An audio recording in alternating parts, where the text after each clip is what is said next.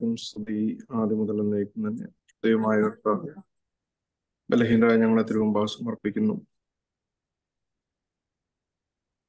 ആത്മാ ശരീര മനസ്സുകളെ എന്റെ സന്നിധിയിലേക്ക് സമർപ്പിച്ച് അനുതാപത്തോടെ ഞങ്ങളെ നൊയമ്പിലേക്ക് പ്രവേശിപ്പാൻ ഞങ്ങളുടെ പാപങ്ങളെ പറ്റിയുള്ള ബോധ്യം ഞങ്ങൾക്കുണ്ടാകുവാൻ പൈശാചികന്റെ പോരാട്ടങ്ങളെയൊക്കെ കെടുക്കുവാൻ തക്കവണ്ണം നിന്റെ വിജയശ്ലീപായാൽ ബലം പ്രാപിക്കുവാൻ ഞങ്ങളെ ശക്തിപ്പെടുത്തണം. പരിശുദ്ധമായിരിക്കുന്ന നൊയമ്പെ സമാധാനത്തോടെ വരിക. പൈശാചികന്റെ കണികളെ തകർക്കുവാൻ തക്കവണ്ണം ശ്രേഷ്ഠായുധമായിരിക്കുന്ന നൊയമ്പെ സമാധാനത്തോടെ വരിക. ദൈവമേ, നിന്റെ സന്നിധിയിൽ നിന്ന് വിശുദ്ധി പ്രാപിപ്പാൻ ദൈവം ഞങ്ങൾക്ക് സംഗതിയാക്കണം. മാനസാന്തരത്തിന് യോഗ്യമായ ഫലം കൈപ്പാൻ ദൈവം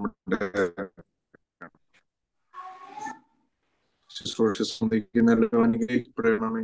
ഞങ്ങളെല്ലാവരും നിനക്കും ഏകജാതനും പരിശുദ്ധ റൂഹായിക്കുമെന്നേക്കും സ്തുതി സ്തോത്രവും സമർപ്പിക്കുവാനായിട്ട് തന്നെ.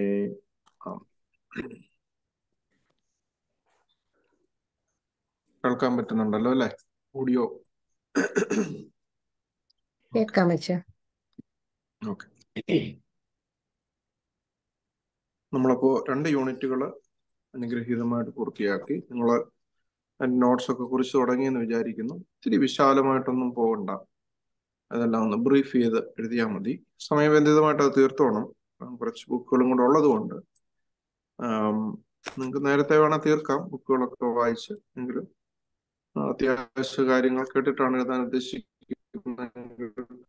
അന്ന് തന്നെ അത് എഴുതി അങ്ങ് വെക്കുവാണെങ്കിൽ നമുക്ക് സമയം ലാഭിക്കാനായിട്ടും സമയബന്ധിതമായിട്ട് പൂർത്തീകരിക്കാനായിട്ട് സാധിക്കും. യൂണിറ്റ് 3 പറയുന്നത് സമവേഷണ സുവിശേഷങ്ങളെ പ്രധാന സന്ദേശങ്ങളെ പറ്റിയാണ്. ഒന്നാമത് ദൈവരാജ്യമാണ് പ്രധാന സന്ദേശം. 2ാമത്തെ പാഠത്തിൽ ആ ദൈവരാജ്യത്തിന്റെ ധാർമ്മികതയെ പറ്റിയുള്ള ഗിരിപ്രഭാഷണം, അതിനെപ്പറ്റിയുള്ള പരാമർശങ്ങളാണ് നമ്മൾ കാണുന്നത്. 3ാമതായി യേശുവിന്റെ ഉപമകളെ പറ്റി, പാരബിൾസ് ഓഫ് ജീസസ് ക്രൈസ്റ്റ്. 4 യേശു ക്രിസ്തു ആര്, അവൻ ആരാണ്, മനുഷ്യനാണോ ദൈവമാണോ, ആരാണ് യേശു ക്രിസ്തു എന്നുള്ള സുവിശേഷങ്ങളിലെ പരാമർശങ്ങള്. 5ാമത്തെ പാഠത്തില് യേശുവിന്റെ അത്ഭുത പ്രവൃത്തികളെ പറ്റിയാണ്. ഉപമകളും ഉണ്ട്, അത്ഭുത പ്രവൃത്തികളും ഉണ്ട്. പിന്നെ 6ാമത്തേത് പുനരുത്ഥാനം, ഏറ്റവും വലിയ അത്ഭുതം എന്ന പ്രത്യേക ഒരു പാഠവും കൂടി ചേർത്തിരിക്കുക. 1ാമത്തെ പാഠം ദൈവ രാജ്യം എന്നുള്ളതിനെ പറ്റിയാണ്. അതിന്റെ പരാമർശം വാക്കിനെ പറ്റി എന്ന് പറഞ്ഞാൽ ദൈവരാജ്യം എന്ന വാക്ക്, അതിനെ എന്താണ് ഉദ്ദേശിക്കുന്നത്, what is the word kingdom of God meaning എന്നുള്ളത്. സമവേഷണ സുവിശേഷങ്ങളിലെ മുഖ്യ വിഷയം ആണ് ദൈവരാജ്യം എന്നുള്ളത്. അതിന്റെ പഴയ നിയമ പശ്ചാത്തലത്തെ പറ്റി നമ്മൾ ഈ അധ്യായത്തിൽ പഠിക്കുന്നുണ്ട്. കൂടാതെ യേശുവിന്റെ ഉപദേശത്തിൽ എന്തൊക്കെയാണ് എന്നുള്ളത് കാണുന്നു. പിന്നെ ദൈവരാജ്യവും സഭയും തമ്മിലുള്ള ബന്ധം എന്താണ് എന്നിങ്ങനെയുള്ള ചില കാര്യങ്ങളാണ് ഈ അധ്യായത്തിൽ നമ്മൾ പഠിക്കുന്നത്. സമവീക്ഷണ സുവിശേഷങ്ങളുടെ പരസ്പര ബന്ധവും ഓരോന്നിന്റെയും പ്രത്യേക സ്വഭാവങ്ങളും ദൈവവിജ്ഞാനിയും എന്നിങ്ങനെ പൊതുവായ പഠനം കഴിഞ്ഞു.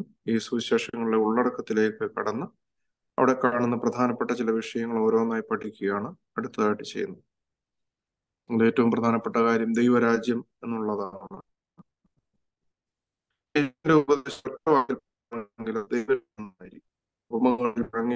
സന്ദേശം അതാകും. മാനസാന്തരപ്പെടുവിൻ, സ്വർഗരാജ്യം സമീപിച്ചിരിക്കുന്നു എന്ന് സ്നാപക യോഹന്നാൻ യഹൂദിയുടെ മരുഭൂമിയിൽ പ്രസംഗിച്ചു. മത്തായി 4:1-2 വാക്യം. യേശുവും ഈ സന്ദേശമാണ്. അപ്പോ ഫോറണ്ണറായിരിക്കുന്ന യോഹന്നാനും യേശു ക്രിസ്തുവും ഒരേ കാര്യമാണ് പ്രസംഗിച്ചു തുടങ്ങിയത്. മാനസാന്തരപ്പെടുവിൻ, സ്വർഗരാജ്യം സമീപിച്ചിരിക്കും. നൊയമ്പിനെ പറ്റിയുള്ള കൽപ്പന നമ്മുടെ പള്ളികളിൽ വായിച്ചെങ്കിൽ, അത് കേട്ടെങ്കിൽ നിങ്ങൾക്ക് മനസ്സിലായി. അതിനകത്തെയും പ്രധാന സന്ദേശം റിപ്പൻറ്റൻസ് ആണ്, മാനസാന്തരം. ദൈവരാജ്യം സമീപിച്ചിരിക്കുന്നു. Kingdom of heaven or kingdom of God is at hand എന്ന് പറയുന്ന കാര്യം. ഗലീലയിലുടനീളം ചുറ്റി സഞ്ചരിച്ചത് സ്വർഗരാജ്യത്തിന്റെ സുവിശേഷം പ്രസംഗിച്ചുകൊണ്ടാണ് യേശു ക്രിസ്തു നടന്നത്. പിന്നെ തന്റെ ശ്രോതാക്കളുടെ ശ്രദ്ധയെ പിടിച്ചു പറ്റാനായിട്ടുള്ള ഏറ്റവും പ്രധാനപ്പെട്ട വിഷയമായിട്ടാണ് അത് യേശു ക്രിസ്തു അവതരിപ്പിച്ചത്. അടുത്ത പാരഗ്രാഫിൽ പറയുന്നത് ദൈവരാജ്യം എന്ന പദം മത്തായി 2 പ്രാവശ്യം ഉപയോഗിക്കുന്നുണ്ട് കേട്ടോ. ഈ 2 വാക്കുകളുണ്ട്. ഒന്ന് ദൈവരാജ്യം, ദ കിങ്ഡം ഓഫ് ഗോഡ്. 2 സ്വർഗരാജ്യം, ദ കിങ്ഡം ഓഫ് ഹെവൻ. എന്തുകൊണ്ടാണ് ഇത് തമ്മിൽ തന്നെ വ്യത്യാസം, അല്ലെങ്കിൽ യേശുക്രിസ്തു ഇത് മാറി മാറി ഉപയോഗിച്ചതിന്റെ സാഹചര്യം കൂടെ നമ്മളൊന്ന് മനസ്സിലാക്കുന്നത് നല്ലതാണ്. മത്തായി 2 പ്രാവശ്യമേ ദൈവരാജ്യം എന്നുള്ള വാക്ക് ഉപയോഗിച്ചുള്ളൂ. ദൈവ രാജ്യം 12:28, 19:24. മറ്റെല്ലാ സന്ദർഭങ്ങളിലും സ്വർഗരാജ്യം എന്ന വാക്കാണ് അദ്ദേഹം സ്വീകരിച്ചിട്ടുള്ളത്. രണ്ടിന്റെ അർത്ഥം ഒന്നാണ്. യഹൂദരെ ഉദ്ദേശിച്ച് സുവിശേഷം എഴുതിക്കൊണ്ട് മത്തായി സ്വർഗരാജ്യം എന്ന പദം സ്വീകരിച്ചു. അടുത്തത് വളരെ ശ്രദ്ധിച്ചോണം. അതാണ് അതിന്റെ കാരണം പറയുകയാണ് അടുത്ത സെന്റൻസിൽ. കാരണം ദൈവനാമത്തോടുള്ള അത്യധികമായ ബഹുമാനം കൊണ്ട് കഴിയുമെങ്കിൽ ദൈവം എന്ന പദം യഹൂദന്മാർ പ്രയോഗിക്കുമായിരുന്നില്ല കേട്ടോ. അതാണ് അതിന്റെ കാരണം. വളരെ ഇമ്പോർട്ടൻ്റ് ആണ്. ദൈവത്തോടുള്ള ബഹുമാനം കൊണ്ട് ഇപ്പോഴും അവരുടെ ആർട്ടിക്കിൾസ് ഒക്കെ, ആർട്ടിക്കിൾ നിങ്ങൾ വായിക്കാമെങ്കിൽ G/D എന്ന് മാത്രമേ എഴുതുകയുള്ളൂ, ഗോഡ് എന്നുള്ളതിന്. ഫുള്ളായിട്ട് എഴുതത്തില്ല. പണ്ട് കാലത്തും YHWH എന്നുള്ള യഹോവ എന്നുള്ള വാക്ക്, അല്ലെ അഡോണായി ഒക്കെ എഴുതുന്ന സമയത്ത് അവരെല്ലാം അതിന്റെ ഷോർട്ട് ഫോമിലാണ് എഴുതുന്നത്. ഏൽ എന്നുള്ള വാക്കെല്ലാം ദൈവത്തെ സൂചിപ്പിക്കുന്ന പദങ്ങളൊക്കെ അതിന്റെ ഷോർട്ട് ഫോമിൽ മാത്രമേ എഴുതുകയുള്ളൂ. അതുകൊണ്ടാണ് യേശുക്രിസ്തു ദൈവരാജ്യം ദൈവരാജ്യം എന്ന് എപ്പോഴും അങ്ങ് പറയാതെ സ്വർഗരാജ്യം എന്നുള്ളത് പറഞ്ഞതായി മത്തായി രേഖപ്പെടുത്തി. കാരണം യഹൂദന്മാരെ ഉദ്ദേശിച്ച് എഴുതിയേക്കുന്നത്. അതുകൊണ്ട് അവരുടെ കാര്യങ്ങളെയെല്ലാം ഖണ്ഡിതമായിട്ട് അങ്ങ് വിമർശിക്കുക എന്നതിനേക്കാളും അവരെ ദൈവരാജ്യത്തിലേക്ക് സ്വീകരിക്കുക എന്നൊരു നയം മത്തായിക്ക് ഉണ്ടായിരുന്നത് കൊണ്ടാണ് അതെന്ന് വിവക്ഷ. മനസ്സിലായി എന്ന് ഞാൻ വിചാരിക്കുന്നു. പിന്നെ പിതാവിന്റെ രാജ്യം മത്തായി 13:43, മനുഷ്യപുത്രന്റെ രാജ്യം 13:41. അതുകൊണ്ടാണ് ദൈവപുത്രനും മനുഷ്യപുത്രനും തന്നെയാണ് ഇന്റർചേഞ്ചബിളി യേശുക്രിസ്തു ഉപയോഗിച്ചതെന്നും കൂടി നിങ്ങൾ അറിഞ്ഞിരുന്നോണം കേട്ടോ. താൻ ദൈവപുത്രൻ അല്ലാത്തത് കൊണ്ടല്ല മനുഷ്യപുത്രൻ എന്ന് പറഞ്ഞത്. എപ്പോഴും പറഞ്ഞ് പ്രകോപിതരാക്കുന്നതിനേക്കാൾ ഉപരി നമ്മളിൽ ഒരാളായി ദൈവ മക്കളാക്കി തീർക്കുവാനായിട്ടുള്ള ആഗ്രഹത്തെ പ്രതിയാണ്. യേശുക്രിസ്തുവിന്റെ ആ ഒരു ദൈവരാജ്യ പ്രഘോഷണത്തിന്റെ ഒരു വശമായി അതിനെ തിരിച്ചറിയണം. അതുകൊണ്ട് മനുഷ്യപുത്രന്റെ രാജ്യം എന്നീ പ്രയോഗങ്ങളും കാണാം. ഇവയെല്ലാം അർത്ഥമാക്കുന്നത് മനുഷ്യർക്ക് നിത്യരക്ഷ പ്രദാനം ചെയ്തുകൊണ്ടുള്ള ദൈവത്തിന്റെ പിതൃഭരണമാണ്. ഇപ്പൊ പിതാവിന്റെ രാജ്യമെന്നും മനുഷ്യപുത്രന്റെ രാജ്യമെന്നും ഒക്കെ പറഞ്ഞിട്ടുണ്ട്. സ്വർഗരാജ്യം ദൈവരാജ്യം ഒക്കെ ഉപയോഗിച്ചിട്ടുണ്ട്. മൽക്കൂസോ അല്ലെ മൽക്കൂദ് എന്ന എബ്രായ പദം വ്യഞ്ചിപ്പിക്കുന്നത് രാജത്വം, ഭരണം, സർവാധിപത്യം, സോവർണിറ്റി എന്നെല്ലാം. അപ്പം മൽക്കോ എന്ന് വെച്ചാൽ രാജാവ് എന്നാണ് കേട്ടോ. മൽക്കൂസോ അതാണ് സുറിയാനി. എബ്രായ മൽക്കൂദ് സ്വർഗരാജ്യം ഉള്ളത് സൂചിപ്പിക്കുന്നത്. മൽക്കൂസോ ആണ് സുറിയാനി. രാജ്യമുള്ള വാക്കിനെ പറ്റി പറയുന്നത് കേട്ടോ. മൽക്കോ എന്ന് വെച്ചാൽ രാജാവ് എന്നർത്ഥം. മൽക്കൂസോ എന്ന് വെച്ചാൽ രാജ്യം, കിങ്ഡം എന്നുള്ളതാണ്. അതൊരു കേവലം ഒരു സ്ഥലബന്ധിതമായിട്ടല്ല, അതിനേക്കാളും രാജത്വം, ഭരണം. രാജത്വം എന്ന് പറയുമ്പോൾ അതൊരു സ്ഥലബന്ധിതമായിട്ടല്ലല്ലോ, അതിനെ ഒന്ന് സൂചിപ്പിക്കുകയാണ്. ആ രാജാവിന്റെ അധികാരത്തെ സൂചിപ്പിക്കുന്ന കാര്യമാണ് രാജത്വം എന്നുള്ളത്. അതായത് സ്ഥലത്തെ ബന്ധപ്പെടുത്തിയ ഒരാശയമല്ല പ്രധാനമായിട്ടുള്ളത്. യേശുവിന്റെ സമകാലീനർക്ക് പ്രിയങ്കരമായ ഒരു പദമായിരുന്നു ദൈവരാജ്യം. എന്താണ് അതിന്റെ പഴയ നിയമ പശ്ചാത്തലം നോക്കുകയാണ് ഈ പാരഗ്രാഫിൽ. പഴയ നിയമത്തിൽ ഈ പദം വളരെ വിരളമായി മാത്രമേ കാണുന്നുള്ളൂ. അത് ഇസ്രയേൽ രാഷ്ട്രത്തെ കുറിക്കുന്നതിനാണ് ഉപയോഗിച്ചിട്ടുള്ളത്. എന്നാൽ ഭൗമിക രാഷ്ട്രത്തിൽ നിന്ന് വ്യത്യസ്തമായി ഭാവിയിൽ പ്രത്യക്ഷപ്പെടാനുള്ള ഒരു യാഥാർത്ഥ്യമായി ദാനിയേൽ പ്രവചനത്തിൽ കാണാം. 2:44, 7:27 ഈ ഒരു ആശയം, ദൈവരാജ്യം എന്നൊരു ആശയം ഭൗമിക രാജ്യങ്ങൾ അസ്തമിക്കുകയും ചെയ്യുന്നു, ദൈവരാജ്യം എന്നും നിലനിൽക്കും. അതുകൊണ്ട് അവർക്ക് തീരെ അന്യമായ ഒരു ഭാഷയല്ല ദൈവരാജ്യം എന്നുള്ളത് പഴയ നിയമത്തിലൊക്കെ കാണുന്നുണ്ട്.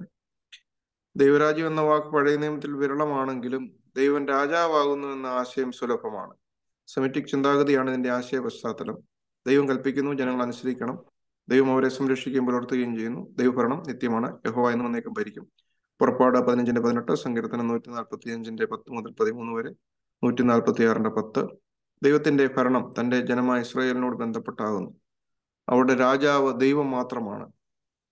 അതുകൊണ്ട് അവർക്ക് ഒരു രാജാവിനെ വാഴിച്ചു കിട്ടുവാൻ അപേക്ഷിച്ചപ്പോൾ ദൈവത്തിന് അഹിതമായി തീർന്നു. നിങ്ങൾ ഓർക്കുന്നുണ്ടല്ലോ അല്ലെ? പഴയ നിയമത്തിലെ ഈ കാര്യങ്ങളൊക്കെ നിങ്ങളുടെ മനസ്സിലുണ്ടല്ലോ.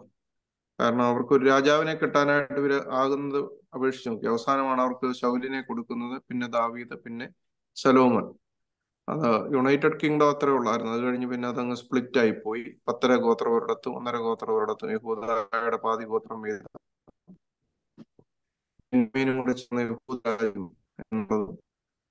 വെസ്റ്റേൺ കിങ്ഡം, സദേൺ കിങ്ഡം ഇത് തമ്മിൽ പോരടിക്കുകയും യേശുക്രിസ്തുവിന്റെ കാലഘട്ടമാകുമ്പോൾ ഈ 1.5 ഗോത്രങ്ങൾ മാത്രമുള്ള രാജ്യമായിട്ട് ഡിവൈഡഡ് കിങ്ഡത്തിൽ അവസാനിക്കുകയും ചെയ്തു. പ്രധാനപ്പെട്ട 2 എക്സിലിക് പീരീഡ്, അസീറിയൻ എക്സൈല്, അതുകൂടാതെ ബാബിലോണിയൻ എക്സൈല്. അങ്ങനെ അവർ അസ്തമിച്ചു പോയി. പിന്നെ ബാബിലോണിയൻ എക്സൈലിൽ നിന്ന് തിരിച്ചു വന്നിട്ടാണ് അവര് കുറച്ചെങ്കിലും ഒക്കെ നെഹമ്യാവിന്റെയും ഇസ്രായേലിന്റെയും നെഹമ്യാവുടെയും നേതൃത്വത്തിൽ നിന്നൊക്കെയുള്ളത് നിങ്ങൾക്ക് അറിയാമല്ലോ.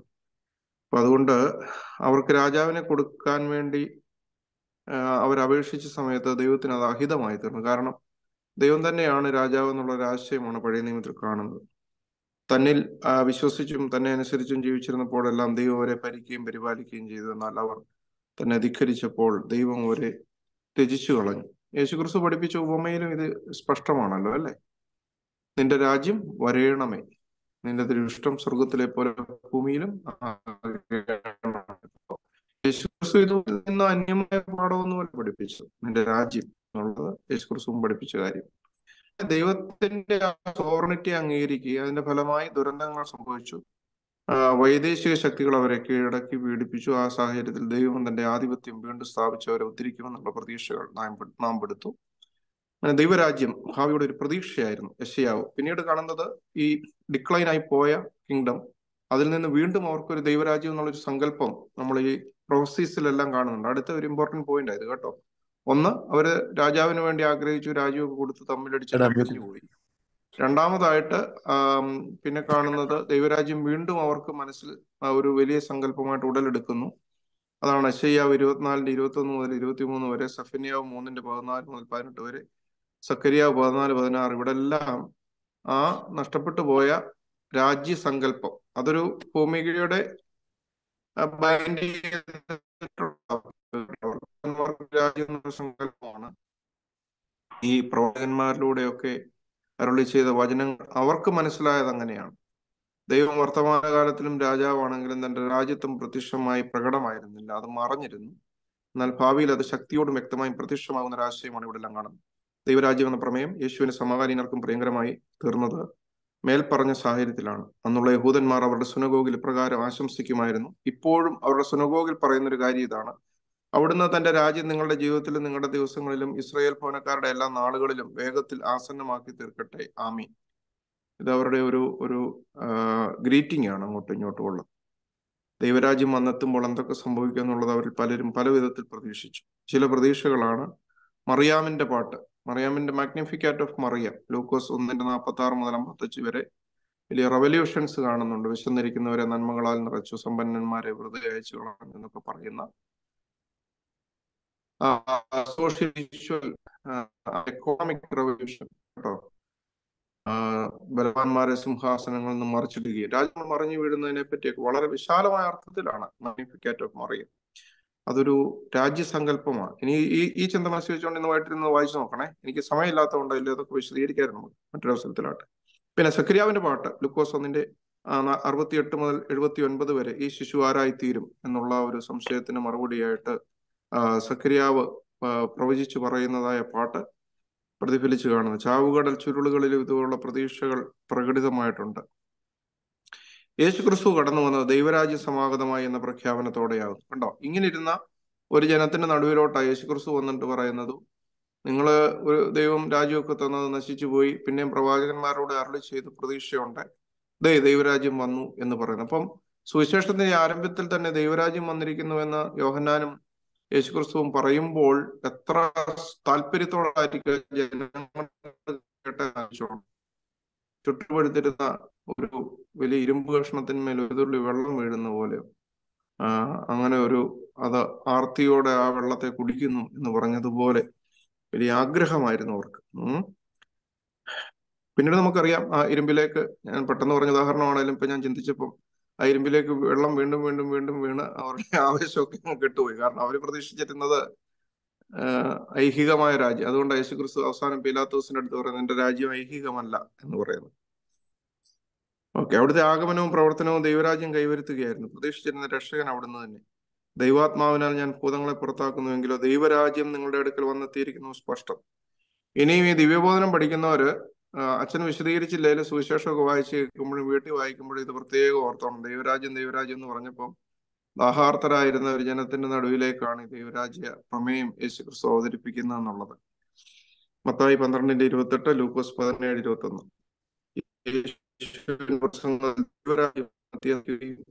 അത്ഭുതങ്ങളിൽ കൂടി അറിയിക്കുകയാണ് ചെയ്തത്. അത്ഭുതങ്ങളെ ബഹിഷ്കരിക്കുന്നതിൽ കൂടിയും രോഗങ്ങളെ ദൂരീകരിക്കുന്നതിൽ കൂടിയും ദൈവത്തിന്റെ ശക്തിയും ആധിപത്യവും കടന്നെത്തിയെന്ന് തെളിയിച്ചു. ദൈവരാജ്യം ഒരു വർത്തമാനകാല യാഥാർത്ഥ്യം വ്യക്തമാക്കി. അതാണ് ഈ അത്ഭുതങ്ങളുടെ ഒക്കെ പ്രാധാന്യം അവിടെ കേട്ടോ. അല്ലാതെ ഈ പഴയ നിയമത്തിൽ ഇതെല്ലാം യേശുക്രിസ്തു ചെയ്ത എല്ലാ അത്ഭുതങ്ങളും മരിച്ചവരെ ഉയർപ്പിച്ചത് വരെയും പഴയ നിയമത്തിൽ കാണുന്നുണ്ട്. എലീശ പ്രവാചകനും ഒക്കെ മരിച്ചവരെ ഉയർപ്പിച്ചത് വരെ കാണുന്നുണ്ട്. അപ്പോസ്തലന്മാരിലൂടെ ആ അത്ഭുതങ്ങളുടെ പ്രാധാന്യമല്ല, ആ അത്ഭുതങ്ങളെല്ലാം അവരുടെ ഇടയിൽ ഉണ്ടായിരുന്ന കാര്യത്തെ വീണ്ടും പുനഃസ്ഥാപിക്കുവാൻ, ദൈവരാജ്യത്തെ പുനഃസ്ഥാപിക്കുവാൻ പോവുകയാണെന്നുള്ളൊരു വലിയ ചിന്തയാണ് യേശുക്രിസ്തു തന്റെ അത്ഭുതങ്ങളിലൂടെ കൊടുക്കുന്നത്. അത് നമ്മൾ യേശുക്രിസ്തുവിന്റെ അത്ഭുതങ്ങളെ പറ്റി പഠിക്കുന്ന സമയത്ത് കൂടുതലായിട്ട് പഠിക്കും. അപ്പോ അങ്ങനെയെങ്കിൽ തിന്മ എന്തുകൊണ്ട് തുടരുന്നു? ദൈവരാജ്യം ഒരു യാഥാർത്ഥ്യമാണെന്ന് എങ്ങനെ അവകാശപ്പെടാം? അതിനുത്തരം സുവിശേഷകന്മാർ നൽകുന്നത് ദൈവരാജ്യത്തിന്റെ പൂർണിമ വന്നു കഴിഞ്ഞിട്ടില്ല എന്നാണ്. അപ്പൊ ദൈവരാജ്യം അന്നുകൊണ്ടില്ല, വീണ്ടും ഇപ്പോഴും ഉണ്ട്. ദരിദ്രങ്ങളോടുകൂടി ഇപ്പോഴും ഉണ്ടല്ലോ എന്നൊക്കെ പറയുന്ന കാര്യം എന്തിനാണ്? അതാ യേശുക്രിസ്തു പഠിപ്പിച്ചത്, നിന്റെ രാജ്യം വരണമേ, നിന്റെ ഇഷ്ടം സ്വർഗത്തിലെ പോലെ ഭൂമിയിലും ആകണമേ, അന്നു വേണ്ടുന്ന അപ്പം ഇന്നും ഞങ്ങൾക്ക് തരണമേ. ആ ഒരു മനോഹരമായിരിക്കുന്ന പ്രാർത്ഥന അത് നമ്മുടെ പ്രായോഗിക ജീവിതത്തിൽ കൊണ്ടുവന്ന് കഴിയുമ്പോൾ ദൈവരാജ്യം നമ്മുടെ ഇടയിൽ തന്നെ ഉണ്ടാകും. കാരണം ദരിദ്രർ നിങ്ങളോടുകൂടി എപ്പോഴും ഉണ്ടല്ലോ എന്ന് പറഞ്ഞാൽ we have the responsibility to act as the hands of God in this world എന്നുള്ളതും കൂടെ ഓർത്തിരുന്നോ. ദൈവരാജ്യവും ഭാവിയും ക്രിസ്തുവിന്റെ ആഗമനവും രക്ഷണീയ പ്രവൃത്തിയും ഒരു പുതിയ യുഗത്തിന് ആരംഭം കുറിച്ചു. അതിന്റെ സമ്പൂർത്തി ഭാവിയിലാണ്. അതുകൊണ്ടാണ് ദൈവരാജ്യം വരുവാനുള്ള ഒന്നാകുന്നു എന്ന് പറയുന്നത്. ദൈവരാജ്യം വരുവാനുള്ള ഒന്നാകുന്നു എന്ന് പറയുന്നു. ദൈവരാജ്യം ശക്തിയോടെ വരുന്നത് കാണുവോളം മരണം ആസ്വദിക്കാത്ത ചിലർ ഈ നിൽക്കുന്നവരിലുണ്ട്. പൂർത്തീകരണം. അപ്പൊ ദൈവരാജ്യം ശക്തിയോടെ വരുന്നത് കാണുവോളം മരണം ആസ്വദിക്കാത്ത ചിലർ ഈ നിൽക്കുന്നവരിലുണ്ട്. 10 എന്ന് യേശു പ്രസ്താവിച്ചു. കർത്താവ് പഠിപ്പിച്ച പ്രാർത്ഥനയിൽ നിന്റെ രാജ്യം വരണമേ എന്ന് ചൊല്ലുന്നു. ഈ ഷിബുവിന്റെ സുവിശേഷം കേൾക്കുന്നവരുണ്ടെങ്കിൽ ദൈവരാജ്യം ശക്തിയോടെ വരുന്നത് കാണുവോളം മരണം ആസ്വദിക്കാത്ത ചിലർ ഈ നിൽക്കുന്നവരിലുണ്ടെന്നുള്ളത് അത് ഈ പാഠം കഴിയുമ്പോൾ എന്നോടൊന്ന് ചോദിച്ചാൽ മതി, അതിന് ഉത്തരം ഞാൻ പറഞ്ഞുതരാം കേട്ടോ. പൂർത്തീകരണം പ്രതീക്ഷിക്കുകയാണെന്നുള്ളത്. കർത്താവ് പഠിപ്പിച്ച പ്രാർത്ഥനയിൽ നിന്റെ രാജ്യം വരണമേ എന്ന് ചൊല്ലുന്നു. മത്തായി 6:10. സ്വർഗരാജ്യം അവസാന നാളുകളിൽ മാത്രമേ പൂർണ്ണമായി സാക്ഷാത്കരിക്കപ്പെടുകയുള്ളൂ എന്നാണ് ഇത് സൂചിപ്പിക്കുന്നത്. ഭാവിയോട് ബന്ധപ്പെടുത്തി ദൈവരാജ്യത്തെ പറ്റി പറയുന്ന ഭാഗങ്ങൾ സുവിശേഷങ്ങളിൽ വളരെയുണ്ട്. ദൈവത്തിന്റെ ഹിതം സമ്പൂർണമായി നിറവേറുന്ന വ്യവസ്ഥിതിയാണ് ദൈവരാജ്യം. എന്താണ് what is kingdom of God എന്ന് ചോദിച്ചാൽ ഇതാണ് ദൈവത്തിന്റെ ഹിതം സമ്പൂർണമായി നിറവേറുന്ന വ്യവസ്ഥിതി. അതുകൊണ്ട് യേശുക്രിസ്തു പഠിപ്പിച്ചത് നിന്റെ ഇഷ്ടം സ്വർഗത്തിലെ പോലെ ഭൂമിയിലുമാകണമേ, ദൈവഹിതം നിറവേറണം. എന്റെ ഹിതമല്ല നിന്റെ ഹിതം നമ്മൾ പറയുന്നു. ദൈവരാജ്യം, ദൈവരാജ്യത്തേക്ക് പ്രവേശിക്കുക എന്നത് ദൈവഭരണത്തിന് സമ്പൂർണമായി വിധേയമാകുക എന്നാണ്. പിന്നെ അതിന്റെ അവസാന ഭാഗങ്ങളിൽ ദൈവരാജ്യത്തിൽ പ്രവേശിക്കുന്നതിന് പ്രാഥമികമായി ഉണ്ടാകേണ്ട അനുഭവത്തെയാണ് യേശുക്രിസ്തു പറയുന്നത്. ഹൃദയത്തിൽ മാനസാന്തരപ്പെടുമെന്ന് കർത്താവും ശിഷ്യന്മാരും പ്രസംഗിച്ചപ്പോൾ അതാണ് നമുക്ക് ദൈവരാജ്യത്തിൽ കടക്കാനായിട്ട് ആത്യന്തികമായി വേണ്ടത് മാനസാന്തരമാണ്. ബദ്ധന്മാർക്ക് വിടുതല്, കുരുടന്മാർക്ക് കാഴ്ച, പീഡിതന്മാരെ വിടുവിച്ചയപ്പാൻ, ദരിദ്രന്മാരോട് സുവിശേഷം അറിയിപ്പാനുമാണ് ലൂക്കോസ് 4:18-19. ഇതിന് നസറേത്ത് മാനിഫെസ്റ്റോ എന്നാ പറയുന്നത്. നസറേത്തിലെ നയപ്രഖ്യാപനമായിരുന്നു. ഈ രാഷ്ട്രീയക്കാരൊക്കെ ഇലക്ഷൻ നിൽക്കുമ്പോൾ നയം പ്രഖ്യാപിക്കുമല്ലോ, മാനിഫെസ്റ്റോ കാണും എന്ന് പറഞ്ഞ പോലെ യേശുക്രിസ്തു ആദ്യമായിട്ട് സുനഗോഗിൽ എഴുന്നേറ്റ് നിന്ന് യെശയ്യാ പ്രവചനം വായിച്ചു. യെശയ്യാ 61 അധ്യായം കേട്ടോ. ഇത് വായിച്ച് ദൈവമേ സുതനക്ക് യോഗ്യമാകുന്നു ബാറയ്ക്കുമോർന്ന് പറഞ്ഞ പുസ്തകം കൊണ്ട് മടക്കി ശുശ്രൂഷക്കാരന്റെ കൊടുത്തേച്ച് ഒരു കാര്യം കൂടെ പറഞ്ഞു. എന്നാ പറഞ്ഞേ?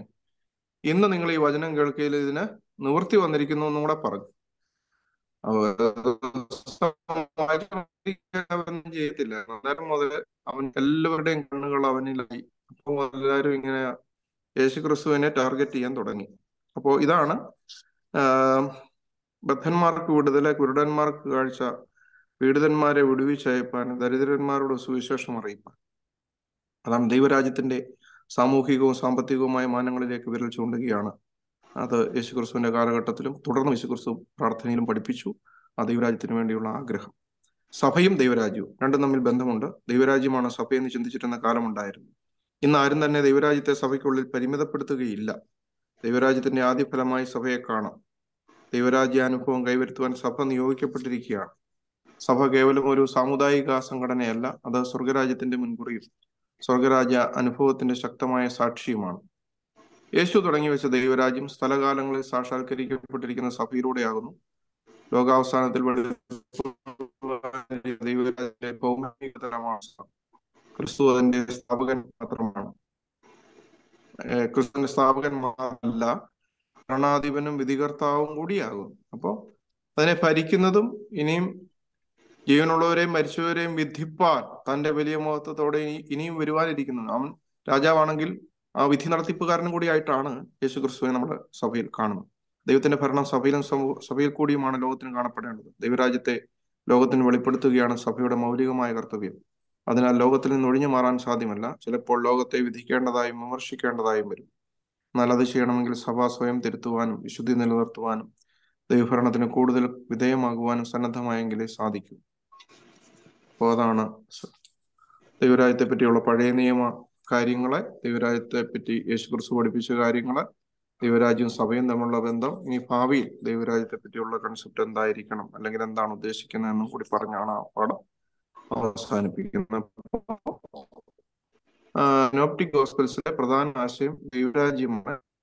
അതെന്തുകൊണ്ടാണ് മൃഗരാജ്യം എന്ന് യേശുക്രിസ്തു ഉപയോഗിച്ചതെന്നുള്ള ഉത്തരം കിട്ടി. പഴയ നിയമ കാര്യങ്ങൾ കണ്ടു, യേശുക്രിസ്തു പഠിപ്പിച്ചപ്പോഴത്തെ കാര്യങ്ങൾ കണ്ടു, അതിനുവേണ്ടി ജനങ്ങളുടെ ആഗ്രഹം എന്തായിരുന്നെന്ന് കണ്ടു.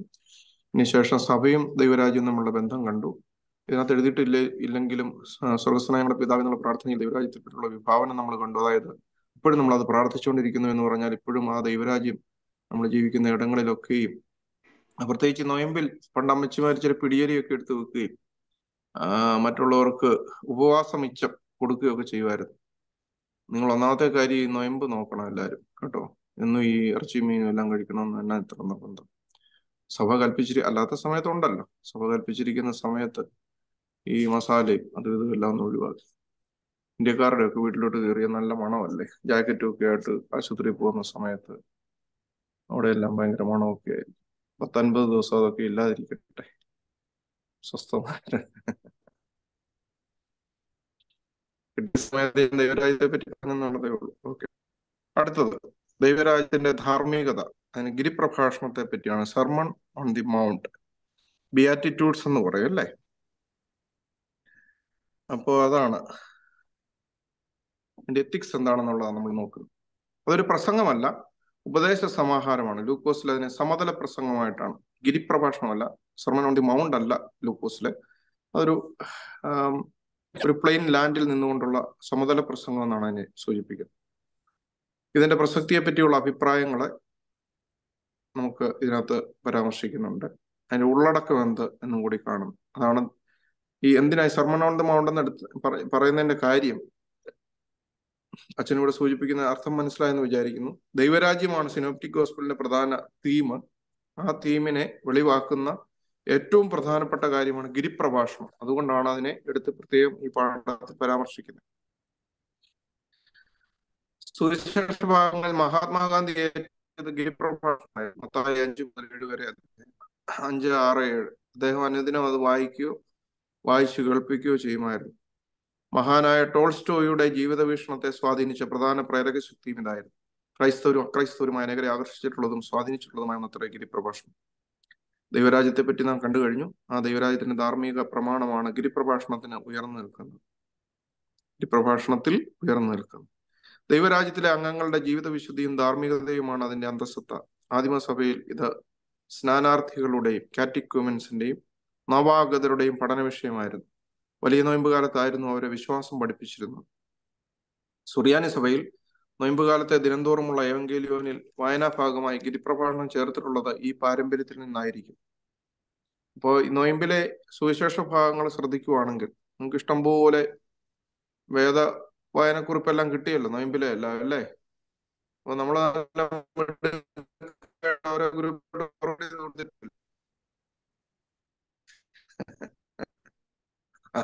അതുകൊണ്ട് തീർന്നു അല്ലേ?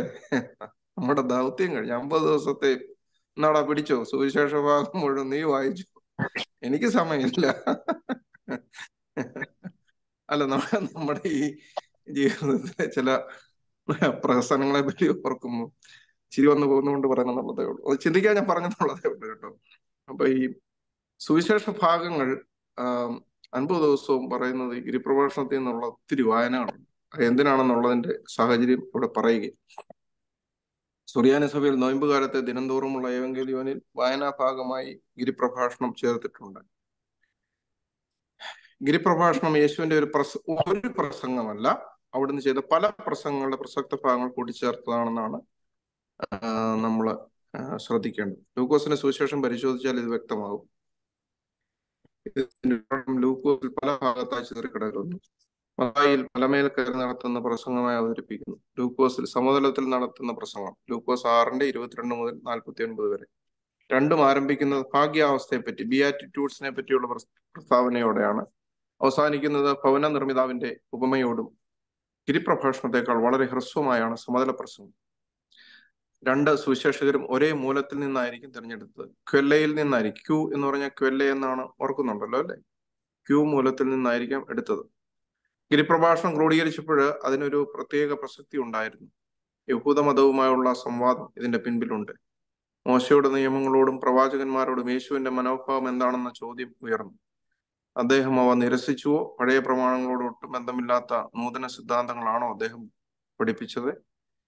ഇതിനൊരു മറുപടി നാം ഇവിടെ കാണുന്നു. ഞാൻ ന്യായപ്രമാണത്തെയോ പ്രവാചകന്മാരെയോ നീക്കേണ്ടതിന് വന്നു എന്ന് നിരൂപിക്കരുത്, നീക്കുവാനുള്ള നിവൃത്തി ഞാൻ വന്നത്. ഇന്നും പല ഉപദേശങ്ങൾ ഇങ്ങനെ കേൾക്കുന്നുണ്ട്. പഴയ നിയമത്തിലെ ദൈവം ഭയങ്കര ക്രൂരനാണ്, പഴയ നിയമവും യേശുവായിട്ട് അവര് പിന്നെ എങ്ങനെയാ ബന്ധപ്പെടുത്തുന്നത് എനിക്ക് മനസ്സിലായില്ല. ഞങ്ങൾ പഴയ നിയമത്തെ തള്ളിക്കളയുന്നില്ല എന്ന് അവർ പറയുന്നുണ്ട്, പക്ഷെ ഇതുവരെ തൃപ്തികരമായ ഒരു വിശദീകരണം ഒന്നും കേൾക്കാൻ പറ്റുന്നില്ല പലപ്പോഴും.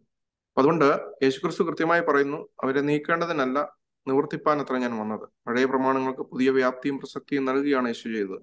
അതുകൊണ്ട് അത്ര ഇവിടുന്ന് പറഞ്ഞത്, നിങ്ങളുടെ നീതി ശാസ്ത്രിമാരുടെയും പരീശന്മാരുടെയും നീതിയെ കവിയുന്നില്ല എങ്കിൽ നിങ്ങൾ സ്വർഗരാജ്യത്തിൽ കടക്കുകയില്ല എന്ന് ഞാൻ നിങ്ങളോട് പറയുന്നു. മത്തായി 5:20. നിയമം ഇല്ലാതാക്കുകയല്ല, പിന്നെയോ അതിനെ പൂർണ്ണമാക്കുകയായിരുന്നു യേശുവിന്റെ ദൗത്യം. പഴയതിനെ നിർമ്മാർജ്ജനം ചെയ്യുകയല്ല, അതിന് പുതിയ മാനവും ആഴവും കണ്ടെത്തുകയായിരുന്നു അവിടെ ചെയ്തത്. ഗിരിപ്രഭാഷണം പ്രായോഗികമോ? ഗിരിപ്രഭാഷണത്തിന്റെ കാർക്കശ്യം പലരെയും നിരാശപ്പെടുത്തുന്നതാണ്. ഉദാഹരണം, പഴയ നിയമത്തിലാണെങ്കിലേ ഈ കൊലപാതകൻ എന്ന് പറഞ്ഞ ആരാ? ഒരാളെ കൊല്ലണം അല്ലെ, വ്യക്തമായ കാര്യം ചെയ്യണം. പുതിയ നിയമം വന്നപ്പോ എന്നാ പറഞ്ഞു? 1 യോഹന്നാൻ 3:14 എന്നാ പറയുന്നത്? തന്റെ സഹോദരനെ പകയ്ക്കുന്നവനെല്ലാം കൊലപാതകനാകുന്നു. സംഗതി മാറി. പഴയ നിയമകാലത്ത് ദശാംശം കൊടുത്താൽ മതിയായിരുന്നു, 10-1. യേശുക്രിസ്തു എന്നാ പറഞ്ഞേ? നിങ്ങൾക്കുള്ളതൊക്കെയും വിറ്റ് ദരിദ്രർക്ക് കൊടുപ്പേൻ. വിഷയം മാറി. പണ്ട് വ്യഭിചാരം ചെയ്യുക എന്ന് പറഞ്ഞാൽ ഒരു സ്ത്രീയോട് അല്ലെങ്കിൽ പുരുഷനോട് അത് ചെയ്യണമായിരുന്നു. പുതിയ നിയമം വന്നപ്പോ എന്നാ? സ്ത്രീയെ മോഹിക്കേണ്ടതിന് അവളെ നോക്കുന്നവനെല്ലാം മനസ്സുകൊണ്ട് വ്യഭിചാരം ചെയ്തു പോയി. സംഗതി മാറി, കളറ് മാറി. നമ്മളവർക്ക് ഈസിയാന്ന് വിചാരിക്കും പുതിയ നിയമം യേശു പഠിപ്പിച്ചത്. അല്ല, ഭയങ്കര കാർക്കശ്യമാണ് എന്ന് ഒരു തോന്നൽ ഉണ്ടായിരുന്നു. സഹോദരനോട് കോപിക്കുന്നവനെല്ലാം ന്യായവിധിക്ക് യോഗ്യനാകും. നിസ്സാര എന്ന് പറഞ്ഞാലോ ന്യായാധിപ സഭയുടെ മുമ്പിൽ നിൽക്കേണ്ടി വരും. മൂഢ എന്ന് പറഞ്ഞാലോ അഗ്നി നരകത്തിന് യോഗ്യനാകും. മത്തായി 5:21. വലം കണ്ണ് നിനക്ക് ഇടർച്ച വരുത്തുന്നെങ്കിൽ അതിനെ ചൂന്നെടുത്ത് എറിഞ്ഞു കളയുക. മത്തായി 5:29. ശത്രുക്കളെ സ്നേഹിക്കണം. ഇതൊക്കെ എങ്ങനെ പ്രാവർത്തികമാക്കും? ഈ പഴയ നിയമത്തിലെ ദൈവം ഭയങ്കര ക്രൂരനാണെന്നാ പറയുന്നത്. അപ്പൊ യേശുക്രിസ്തു ഈ പറഞ്ഞ കാര്യമൊക്കെ കൈവെട്ടി കളയണം, കണ്ണിട് സ്വന്തമായിട്ട് കണ്ണ് കുത്തിപ്പൊട്ടിച്ച് കളഞ്ഞേക്കണം എന്നൊക്കെ പറയുമ്പോഴേ എങ്ങനെ അത് വിശദീകരിക്കും?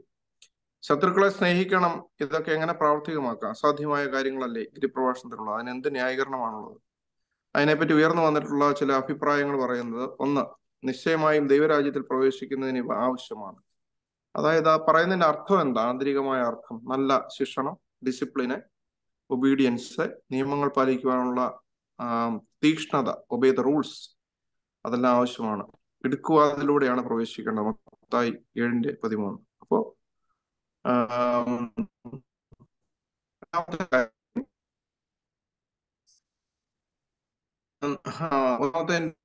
രണ്ടാമത്തെ പറയുന്നത്. എന്നാൽ ഇവിടെ ഒരു കാര്യം ഓർക്കണം, ദൈവരാജ്യം ഒരു ദാനവും കൃപയുമാണ്. അത് വാഗ്ദാനം ചെയ്തിട്ടുള്ളത് പാപികൾക്കാണ്. അത് മനുഷ്യന്റെ നേട്ടത്താലും പ്രയത്നത്താലും അല്ലല്ലോ. അതുകൊണ്ടൊന്നും ചെയ്യേണ്ട എന്നും വരുന്നില്ല. അതുകൊണ്ട് ദൈവത്തിന്റെ കൃപ അനുഗ്രഹം അതിൽ നിലനിൽക്കാൻ തക്കവണ്ണം നമുക്ക് നിലനിൽപ്പാണ് പ്രശ്നം കേട്ടോ. ഇപ്പം അത് നമുക്ക് സൗജന്യമായിട്ടൊക്കെ കിട്ടും. നിങ്ങൾക്ക് കമ്പനി ഒരു ഫോൺ തന്നു, അത് ഉപയോഗിക്കുന്നില്ല, തിരിച്ചെടുക്കും.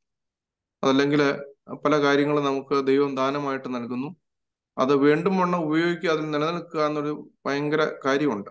അതാണ് ദാനമായിട്ട് പലതും കിട്ടുന്നു. മാമോദീസയിലൂടെ കുഞ്ഞുങ്ങൾക്ക് മാമോദീസ കൊടുക്കുമ്പോൾ മാമോദീസയിലൂടെ നമുക്ക് കിട്ടുന്നതായ വരദാനം പരിശുദ്ധാത്മാവിന്റെ ദാനമാണ്. എന്നാൽ അതിനുശേഷം അതിൽ നിലനിൽക്കുക എന്ന് പറയുന്ന ഒരു പ്രധാനപ്പെട്ട കാര്യമുണ്ട്. അത് നമ്മുടെ ഉത്തരവാദിത്വമാണ്. പലതും സൗജന്യമായിട്ട് കിട്ടുന്നുണ്ട് നമുക്ക്, പക്ഷേ നമ്മുടെ പ്രയത്നത്താൽ അതിൽ നിലനിൽക്കുക എന്നൊരു കാര്യം ഉണ്ട്. നേടിയെടുക്കുന്നത് സൗജന്യമാണ്, അത് സൗജന്യമായിട്ട് കിട്ടും, എല്ലാം ഫ്രീയാ. പക്ഷേ അതിൽ നിലനിൽക്കുക എന്നൊരു കാര്യം പ്രായോഗിക വശത്തിലുണ്ട്. അതിനാണ് മാനസാന്തരമൊക്കെ പ്രധാനമായിട്ട്. അപ്പോ അതുകൊണ്ടാണ് ആ നിലനിൽപ്പിന് വേണ്ടിയാണ് യേശുക്രിസ്തു ഈ കാര്യങ്ങളെല്ലാം നമ്മളെ പഠിപ്പിച്ചതെന്ന് ഓർക്കുക. രണ്ടാമതായിട്ട് ലൂതറും മറ്റ് പ്രൊട്ടസ്റ്റന്റ് ചിന്തകരും നിർദ്ദേശിക്കുന്നത് അപ്രായോഗികമായിരിക്കുന്ന ഇക്കാര്യങ്ങൾ ഒട്ടും അയവില്ലാത്ത വിധം കർക്കശമായി നൽകിയിട്ടുള്ളത് മനുഷ്യന്റെ നിസ്സഹായതയും കഴിവില്ലായ്മയും അവൻ മനസ്സിലാക്കി ദൈവത്തിന്റെ കരുണയിൽ സ്വയം അർപ്പിക്കുവാൻ വേണ്ടിയാണ്.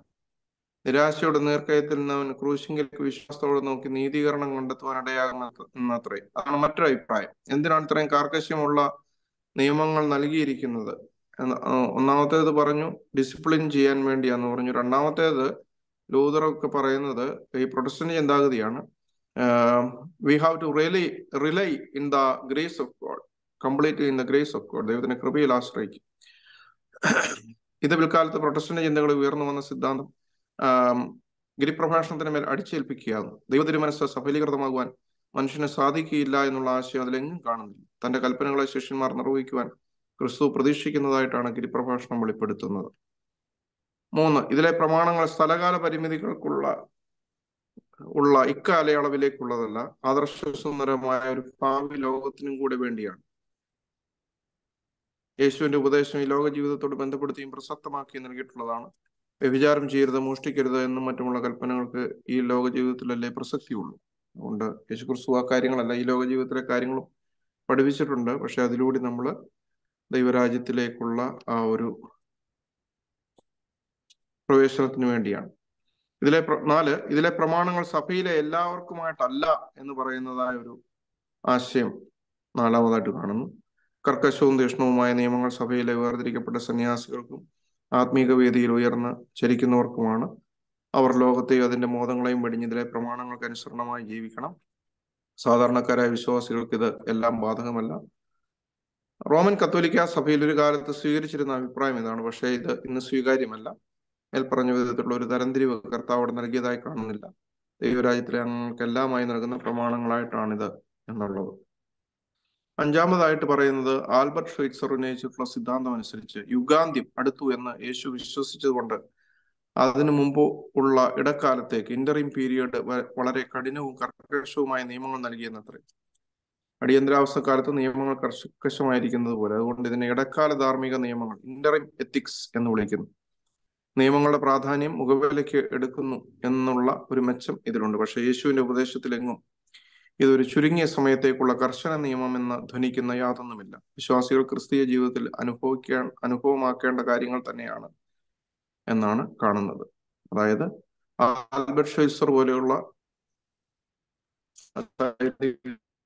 പറയുന്നതായ കാര്യം അതൊരു ഇന്ററിം എത്തിക്സ് ആയിട്ടാണെന്നാണ്. കേൾക്കുമ്പോൾ ഇവരായിട്ട് തോന്നാം. പക്ഷെ അച്ഛൻ വളരെ വ്യക്തമായിട്ട് ജോഷുവ അച്ഛൻ സൂചിപ്പിക്കുന്നു, അത് ഒരു ചെറിയ കാലഘട്ടത്തിലേക്കുള്ളത് മാത്രമല്ല, എല്ലാ കാലഘട്ടത്തിലും പ്രസക്തമാണെന്ന്. 6-മത്തെ മറ്റൊരു ആശയം എന്ന് പറയുന്നത് ക്രിസ്തുവിന്റെ ധാർമ്മിക ശാസ്ത്രം മനുഷ്യപ്രകൃതിയിൽ അധിഷ്ഠിതമല്ല. അവയെ അനുഷ്ഠിപ്പാൻ സാധാരണ മനുഷ്യന് സാധിക്കുകയുമില്ല. എന്നാൽ ഈ പുതിയ പ്രമാണം രക്ഷയുടെ അനുഭവത്തിൽ പുതിയ സൃഷ്ടിയായി തീർന്നിട്ടുള്ള മനുഷ്യന് വേണ്ടിയാകും.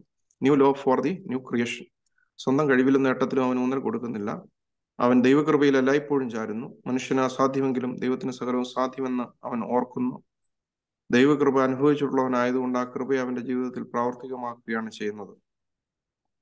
എന്ത് ലഭിക്കും എന്നുള്ള പ്രതിഫലത്തിന്റെ ലക്ഷ്യത്തോടെയല്ല, ദൈവം അവൻ എന്ത് ചെയ്തിരിക്കുന്നു എന്നുള്ള കൃതജ്ഞതയുടെ മനോഭാവത്തിലാണ് അവൻ വർത്തിക്കുന്നത്. ദൈവത്തിന്റെ പുത്രന്മാരും പുത്രിമാരുമാക്കി തീർത്തിരിക്കുന്നതിനാൽ അതിനനുസരണമായി ജീവിപ്പാനുള്ള ശ്രമമായിരിക്കും ചെയ്യുന്നത് എന്ന് സൂചിപ്പിക്കുകയാണ്. അതുകൊണ്ട് 5-6 ചില അഭിപ്രായങ്ങൾ, ഇതിനെപ്പറ്റി വന്നുള്ള പല അഭിപ്രായങ്ങളും അതിന്റെ ഒരു വിശദീകരണവും ആയിട്ടാണ് ഈ മേളിൽ പറഞ്ഞ 6 കാര്യങ്ങൾ നമ്മൾ കാണേണ്ടത്. ഇനി എന്താണ് ഈ ഗിരിപ്രഭാഷണത്തിന്റെ പ്രധാനപ്പെട്ട ഉള്ളടക്കം? അത് നമുക്കെല്ലാം കൃത്യമായിട്ട് അറിയാവുന്നതായതുകൊണ്ട് പെട്ടെന്ന് കണ്ടുപോകാം. 1, അഷ്ടസൗഭാഗ്യങ്ങൾ. നമുക്കറിയാം, അങ്ങനെ പറയുന്നത് തന്നെ അങ്ങനെയാണല്ലേ. 8 സൗഭാഗ്യങ്ങൾ. ഭാഗ്യം ഭാഗ്യം ഭാഗ്യം, ആത്മാവിൽ ദരിദ്രരായവർ ഭാഗ്യവാന്മാർ, അങ്ങനെ പറയുന്ന ഭാഗ്യാവസ്ഥകൾ. ദൈവരാജ്യ അവകാശികളുടെ അനുഭവമാണ് അഷ്ടസൗഭാഗ്യങ്ങൾ. മത്തായി 5:3-10 വരെ. ലൂക്കോസിന്റെ സുവിശേഷത്തിൽ ഇത് 4 മാത്രമാണ്. ഈ സൗഭാഗ്യങ്ങൾ വരച്ചു കാട്ടുന്ന സ്വഭാവങ്ങളെല്ലാം തന്നെ അടിസ്ഥാനപരമായ ക്രിസ്തുവിന്റെ സ്വഭാവമാണ്. ഇനി രണ്ടാമതായിട്ട് ഗിരിപ്രഭാഷണത്തിന്റെ ഉള്ളടക്കത്തിൽ രണ്ടാമത്തേത് അതിന്റെ കണ്ടന്റ് 2, ക്രിസ്തു ശിഷ്യർ. സഭയെ പറ്റിയുള്ള കണ്ടന്റാണ്. ക്രിസ്തു ശിഷ്യർ എന്നാണ്, ഡിസൈപ്പിൾഷിപ്പ് എന്നുള്ളതാണ് ഉദ്ദേശിക്കുന്നത്. ലോകത്തോടുള്ള ബന്ധത്തിൽ എങ്ങനെയായിരിക്കണം? അവർ ലോകത്തിന്റെ ഉപ്പ് കേടുകൂടാ സൂക്ഷിക്കുന്നതും അലിഞ്ഞു ചേർന്ന് രുചി വരുത്തുന്നതുമാണ്. പ്രകാശമാണ്. അന്ധകാരം ഉള്ളിടത്ത് പ്രകാശമായി തീരുക. യാഥാർത്ഥ്യം വെളിപ്പെടുത്തി കൊടുത്ത് സത്യത്തിലേക്ക് നയിക്കുന്നു. അന്ധകാരത്തിൽ ജീവിക്കുന്ന അനേകരെ. What is the source of light and what is the source of darkness എന്നും കൂടെ ഒന്ന് ചിന്തിക്കുമ്പോൾ മനസ്സിലാവും. ഡാർക്ക്നെസ്സിന് സോഴ്സ് ഒന്നുമില്ല. Darkness is the lack of light എന്ന് മാത്രം പറഞ്ഞാൽ മതിയല്ലോ. ഒരു ചെറിയ മെഴുകുതിരി കഷ്ണമാണെങ്കിലും കത്തിച്ചു വെച്ചാൽ ഒരു കൂരിട്ടും അതിനെ പിടിച്ചടക്കിയില്ല. മനസ്സിലായോ? അതേസമയം ഇരുട്ടിനെ പിടിച്ചടക്കാൻ ഒരു ചെറിയ തുള്ളി വെളിച്ചത്തിനാകും. ആ വെളിച്ചത്തെ ഒരിക്കലും ഇരുട്ട് മൂടിക്കളയത്തില്ല. നിങ്ങൾ അത് ഓർത്തിരുന്നോണം എപ്പോഴും. നിങ്ങളുടെ ജീവിതത്തിൽ ഇച്ചിരി ലൈറ്റ് ഉണ്ടെങ്കിൽ അതൊരിക്കലും ഇരുട്ട് വന്നതിനെ മൂടിക്കളയത്തില്ല. അന്ധകാരം എന്നെ മൂടിക്കളയട്ടെ എന്നൊക്കെ ദാവീദ് 139 സങ്കീർത്തനത്തിൽ പറയുന്നതൊക്കെ വെറുതെ അല്ലേ? ഒരിക്കലും അന്ധകാരത്തിന് നമ്മളെ മൂടിക്കളയാൻ പറ്റത്തില്ല, ഇഫ് there is light. അതുകൊണ്ടാണ് നമ്മള് വിശുദ്ധ കുർബാന തുടങ്ങുമ്പം പറയുന്നത് ബൈ ദൈ light V see the light, Jesus full of light. വെളിവ് നിറഞ്ഞ ഈശോ, നിന്റെ വെളിവാൽ ഞങ്ങൾ കാണുന്നു, വെളിവി അടിയാർ. ഇത്ര ഒരു ലൈനാ. അഖിലാധാരമതാം വെളിവ് നീ. അഖിലത്തിനും ആധാരമായ വെളിവും നീ തന്നെയാണ്, പ്രകാശവും നീ തന്നെ. അതുകൊണ്ട് ആ പ്രകാശത്തിൽ നിൽക്കുക എന്നുള്ളതാണ്. 3, പഴയ നിയമങ്ങൾക്ക് പുതിയ ഭാഷ്യം. പഴയ നിയമങ്ങളെ നീക്കിക്കളയുകയല്ല, അവയ്ക്ക് പുതിയ അർത്ഥവും വ്യാപ്തിയും. മുമ്പേ ഞാൻ കുറെ അർത്ഥവും വ്യാപ്തിയൊക്കെ പറഞ്ഞല്ലോ. കൊല ചെയ്യരുത്, വ്യഭിചാരം ചെയ്യരുത് എന്ന് തുടങ്ങിയ കൽപ്പനകൾ എടുത്തുകൊണ്ട് ബാഹ്യമായ പ്രവൃത്തിയേക്കാൾ ഉപരി അതിന് പ്രേരകമായ ചിന്തയും നിരൂപണവുമാണ് പ്രധാനമെന്ന് കാണിക്കുന്നു. വിവാഹമോചനം, കള്ളസത്യം, പ്രതികാരം, ശത്രുക്കളോടുള്ള സ്നേഹം എന്നിവയെപ്പറ്റി പരാമർശിക്കും. സ്നേഹമാണ് എല്ലാ കൽപ്പനകളുടെയും പൂർത്തീകരണം. അതാണ് മറ്റൊരു കണ്ടന്റ്. 4, പഴയ അനുഷ്ഠാനങ്ങൾക്ക് പുതിയ ഭാഷ്യം. ദാനധർമ്മം, പ്രാർത്ഥന, ഉപവാസം. നമുക്കറിയാം, നോയമ്പിന്ന് തുടങ്ങിയതുകൊണ്ട് നമ്മള് prayer, fasting and arms giving, ഇതെപ്പോഴും പ്രധാനപ്പെട്ട കാര്യം. 3 കാര്യങ്ങൾ. ഇവ 3 ആത്മീക ജീവിതത്തിന് 3 സ്തംഭങ്ങൾ. പഴയ നിയമാനുഷ്ഠാനങ്ങളിൽ പ്രധാനപ്പെട്ടവ പരീക്ഷമതത്തിൽ അവ എപ്രകാരം അനുഷ്ഠിച്ചിരുന്നു എന്നുള്ളതിന്റെ അടിസ്ഥാനത്തിലാണ് ദൈവരാജ്യത്തിന്റെ മക്കൾ എങ്ങനെ ചെയ്യണമെന്ന് വ്യക്തമാക്കുന്നത്. പ്രാർത്ഥനയെ പറ്റിയുള്ള പരാമർശത്തിൽ ഒരു മാതൃകാ പ്രാർത്ഥനയും നൽകിയിട്ടുണ്ട്. ഇത് ലൂക്കോസിൽ മറ്റൊരു സന്ദർഭത്തിലാണ് ചേർത്തിട്ടുള്ളത്. 11:2-4 വരെ വാക്യങ്ങൾ. അപ്പോൾ പഴയ അനുഷ്ഠാനങ്ങൾക്ക് പുതിയ ഭാഷ്യം. 5, ജീവിതത്തിൽ പുലർത്തേണ്ട മാനദണ്ഡങ്ങൾ. 5-ാമത്തെ കാര്യം 6-ാം അധ്യായത്തിന്റെ 19 മുതൽ 7-ാം അധ്യായം 23 വരെ മത്തായിയുടെ സുവിശേഷം. പ്രായോഗിക ജീവിതത്തിൽ ശരിയായ ആന്തരിക ഉദ്ദേശം അതിന്റെ അനുഗാമികൾക്ക് ഉണ്ടായിരിക്കേണ്ടതിന്റെ പ്രാധാന്യം വെളിപ്പെടുത്തുന്നു. ലോകത്തിലായിരിക്കുകയും ലൗകികർ അല്ലാതിരിക്കുകയും ചെയ്യുവാനുള്ള ആഹ്വാനം അത്രേ. യഥാർത്ഥമായ നിക്ഷേപം സ്വർഗത്തിലായിരിക്കണം. മുൻപേ അവന്റെ രാജ്യവും നീതിയും അന്വേഷിക്കാനുള്ള സന്നദ്ധതയാണ് ആവശ്യം. ആകുലവും ഉത്കണ്ഠയും ഇല്ലാത്ത ജീവിതം സാധിക്കുവാൻ ദൈവപരിപാലനം മനസ്സിലാക്കിയാൽ മതി. അന്യരെ വിധിക്കുവാൻ സ്വയം തിരുത്തലിന് ശ്രമിക്കണം. മുഖവിലയുള്ള മൂല്യങ്ങളെ അഗണ്യമായി തള്ളരുത്. വിശ്വാസപൂർവ്വമുള്ള സമീപനമായിരിക്കണം. പ്രാർത്ഥനയിൽ ദൈവവും മനുഷ്യനും തമ്മിലുള്ള ബന്ധം സർവപ്രധാനമാണ്.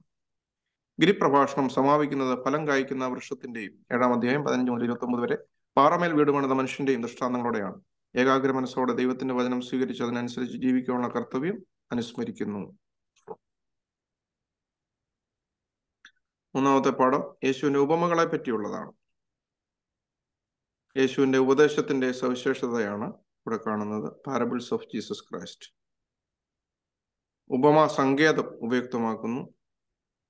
ഓരോ സങ്കേതങ്ങൾ യേശുക്രിസ്തു ഉപയോഗിച്ചിട്ടുണ്ട്. ഉപമകൾക്ക് ചില തരംതിരിവുകൾ, പിന്നെ ഉപമാ വ്യാഖ്യാനത്തിൽ ഓർക്കേണ്ട കാര്യങ്ങൾ. അപ്പൊ യേശുവിന്റെ ഉപമകളെ പറ്റി ഒന്ന് ഓട്ടപ്രദക്ഷിണം നടത്തുകയാണ് ഈ അധ്യായത്തിൽ. യേശു ഉപമകളും ഈ മനുഷ്യൻ സംസാരിക്കുന്ന പോലെ ആരും ഒരു നാളും സംസാരിച്ചിട്ടില്ല. യോഹന്നാൻ 7:46 എന്ന യേശുവിന്റെ സംഭാഷണത്തെ പറ്റി ഉപദേശത്തെ പറ്റിയും പറയത്തക്കവണ്ണം അവ അതുല്യങ്ങളായിരുന്നു. സാധാരണക്കാരെയും പണ്ഡിതന്മാരെയും ഒന്നുപോലെ ആകർഷിക്കാൻ പോരുന്നവയായിരുന്നു ഒരു സവിശേഷത. അദ്ദേഹം ധാരാളം ഉപമകൾ ഉപയോഗിച്ചു എന്നുള്ളതാണ്. അവിടുത്തെ ദിവ്യ സന്ദേശം അധിക പങ്കും ഉപമകളിൽ കൂടി പകർന്നു കൊടുത്തു. ഈ ബോധനമാർഗം യേശുവിന്റെ തനതായിട്ടുള്ളതാണോ? അല്ലെന്ന് കാണാം. പഴയ നിയമ പഠനം നടത്തുമ്പോൾ പ്രവാചക ഗ്രന്ഥങ്ങൾ ഉപമകൾ ധാരാളമുണ്ട്. പഴയ നിയമത്തിൽ ഇഷ്ടംപോലെ ഉപമയുണ്ട് കേട്ടോ. നിങ്ങൾക്ക് റെഫറൻസ് വേണമെങ്കിൽ അച്ഛൻ ഇഷ്ടംപോലെ തന്നിട്ടുണ്ട്. യെശയ്യാ 5:1 മുതൽ 7 വരെ, യെരമ്യാവ് 23:1 മുതൽ 4 വരെ, ഹോശയ്യ 4:16, 13:5 മുതൽ 6 വരെ, ന്യായാധിപന്മാരുടെ പുസ്തകം 9-ാം അധ്യായം 7 മുതൽ 15 വരെ. ഇവിടെ എല്ലാം ഉപമകൾ കാണുന്നു. പിൽക്കാലത്ത് യഹൂദ റാബിമാരും ഇതേ സങ്കേതം അവലംബിച്ചിരുന്നു. റാബിമാരുടെ കൃതികളായ മിദ്രാഷിം, മിഷ്ന, തൽമൂദ് എന്നിവയിൽ ധാരാളം ഉപമകൾ കണ്ടെത്തും. റാബിമാരുടെ ഉപമാരൂപം തന്നെ യേശുവും പലപ്പോഴും സ്വീകരിച്ചിട്ടുള്ളതായി തോന്നുന്നു. അപ്പോ താഴോട്ട് വരുമ്പോൾ ഗ്രാമീണ ജീവിതം, ഗ്രാമഭംഗി, വയലിലെ താമര, ഗോതമ്പ്, മുന്തിരി, അത്തി, ആകാശത്തിലെ പറവകൾ എല്ലാം യേശുവിന്റെ ശ്രദ്ധയിൽപ്പെട്ടു. നാട്ടിൻ പുറത്തെ കർഷകൻ, ആട്ടിടയൻ, മീൻപിടുത്തക്കാരൻ, തെരുവീതികളിൽ കളിക്കുന്ന പൈതങ്ങൾ, ഭവനത്തിൽ പാത്രം കഴുകുന്നത്, വസ്ത്രം തുന്നുന്നത്, മാവ് കുഴയ്ക്കുന്നത് ആയ സ്ത്രീകൾ, ഇവരെല്ലാം അവിടുത്തെ ഉപമകളിൽ സ്ഥലം പിടിച്ചിട്ടുണ്ട്. പിന്നെ എന്താണ് യേശുക്രിസ്തുവിന്റെ ഈ ഉപമകൾക്കുള്ള പ്രത്യേകത എന്താണ് എന്നുള്ളത്? ഒന്ന്, അവതരണത്തിലെ പുതുമ. ഓരോ വിഷയങ്ങളും പറയുമ്പോൾ പുതിയ പുതിയ നിലയിലാണ്. ഏത് നിലയിലുള്ളവർക്കും ആസ്വദിക്കത്തക്കവണ്ണം ലളിതവും സരളവുമാണ് യേശുവിന്റെ ഉപമകൾ. എന്നാൽ കേൾവിക്കാരുടെ സവിശേഷ ശ്രദ്ധയെ ആകർഷിക്കാൻ പര്യാപ്തമായ ഒരു അംശം അവിടുത്തെ ഉപമകളിൽ ഉണ്ടാവും. ഉദാഹരണം, പിതാവിന്റെ ഇഷ്ടം ചെയ്ത് ജീവിച്ച മൂത്തപുത്രനേക്കാൾ നമ്മുടെ അനുകമ്പ പിടിച്ചു പറ്റുന്നത് മുടിയനായ ഇളയ മകൻ. മുടിയൻ എന്നുള്ളത് നമ്മുടെ ഒരു പരാമർശമാണ്. ധൂർത്തപുത്രൻ, പ്രൊഡീഗൽ സൺ. ലേവിയനേക്കാളും പുരോഹിതനേക്കാളും നമ്മുടെ ബഹുമാനം അയിത്തക്കാരനായ നല്ല ശമരിയാക്കാരനെ ആർജിക്കുന്നു. നഷ്ടപ്പെടാത്ത 99 ആടിനേക്കാളും അധികം ആനന്ദം ഇടയന് നൽകുന്നത് കാണാതെ പോയ ആടാണ് അതിനെ തിരിച്ചു കിട്ടിയപ്പോൾ. ഇങ്ങനെയുള്ള അപൂർവതകൾ ശ്രദ്ധയാകർഷിക്കുക മാത്രമല്ല, ചിന്തകൾ ഉണർത്തുവാനും പര്യാപ്തമായിരുന്നു. 2, അതിന്റെ സന്ദേശത്തിന്റെ പുതുമയാണ്. നമുക്കറിയാം യേശുക്രിസ്തുവിന്റെ ഈ ഇതിലെ പ്രധാന സന്ദേശമെല്ലാം ദൈവരാജ്യമാണ് കേട്ടോ. അതാണ് അതിന്റെ സന്ദേശത്തിന്റെ പുതുമ. അടുത്തത് ഉപമക്കാരന്റെ പുതുമ. ആരാണ്? യേശുവിന്റെ സന്ദേശത്തിന്റെ കേന്ദ്രം അദ്ദേഹം തന്നെ ആയിരുന്നു. തന്നിൽ നന്യമായ ഏതോ ഒന്നിലേക്ക് വിരൽ ചൂണ്ടുന്നവയല്ല, അവിടുത്തെ വ്യക്തിത്വത്തിലേക്കും ദൗത്യത്തിലേക്കും വെളിച്ചം വീശുന്നവയായിരുന്നു. അതായിരുന്നു ഈ മനുഷ്യർക്കും പ്രശ്നം. എന്നെ കണ്ടുപിടിച്ചു, എന്നിൽ നിന്ന് കേട്ടുപിടിപ്പി എന്നൊക്കെ പറഞ്ഞപ്പോഴേ, താൻ ദൈവപുത്രനാണ് എന്നൊക്കെയുള്ള മനുഷ്യപുത്രൻ എന്നിലൂടെ ദൈവത്തിൽ എത്തിച്ചേരണം എന്നൊക്കെ പറഞ്ഞപ്പോൾ ജനങ്ങൾക്ക് സഹിക്കാൻ പറ്റിയില്ല. ഞാനിപ്പോ നിങ്ങളോട് പറയാം, നിങ്ങളെല്ലാവരും എന്നിലൂടെ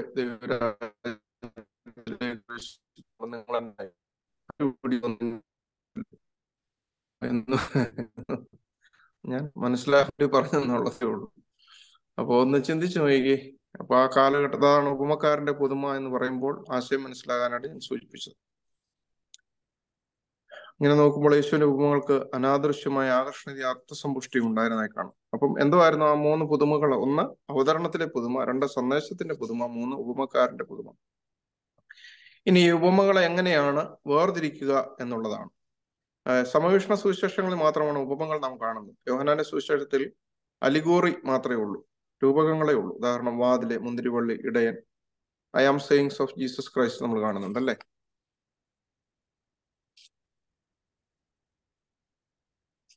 കേൾക്കാൻ പറ്റുന്നുണ്ടല്ലോ അല്ലെ? സമവീക്ഷണ സുവിശേഷങ്ങളില് അപ്പൊ I am sayings of Jesus Christ ആണ് യോഹന്നാന്റെ സുവിശേഷത്തില് പ്രത്യേകിച്ച്. എന്നാൽ സമവീക്ഷണ സുവിശേഷത്തിൽ 65 ഉപമകൾ ഉണ്ടെന്നാണ് പ്രൊഫസർ മാൻസൺ അഭിപ്രായപ്പെടുന്നത്. അവയെ എങ്ങനെ തരംതിരിക്കാമെന്ന് പലരും പരീക്ഷിച്ചിട്ടുള്ളതാണ്. പല മാനദണ്ഡങ്ങളും ഉപയോഗപ്പെടുത്താം. വിഷയത്തിന്റെ അടിസ്ഥാനമായി വിഭജിക്കുകയാണ് ഏറ്റവും എളുപ്പമായ മാർഗം. ദൈവരാജ്യത്തിന്റെ ഉപമകളെ പ്രൊഫസർ ഡോഡ് വിഭജിച്ചിട്ടുള്ളത് ദൈവരാജ്യ പ്രതിസന്ധിയുടെ ഉപമകൾ എന്നും ദൈവരാജ്യത്തിന്റെ വളർച്ചയുടെ ഉപമകൾ എന്നുമാണ്. പ്രൊഫസർ മാൻസൺ ഉപമകളെ 3ആയി വിഭജിച്ചിരിക്കുന്നു. 1, നന്മയുടെയും തിന്മയുടെയും ഭാവങ്ങളെ പ്രകടമാക്കി മനുഷ്യ സ്വഭാവം വെളിപ്പെടുത്തുന്ന ഉപമകൾ. അതൊരു ഡ്യുവലിസമാണ് കേട്ടോ. ആ ഡ്യുവാലിറ്റി കാണി, നന്മ തിന്മ, ഇരുട്ട് വെളിച്ചം, അങ്ങനെയൊക്കെയുള്ള ഭാവങ്ങൾ.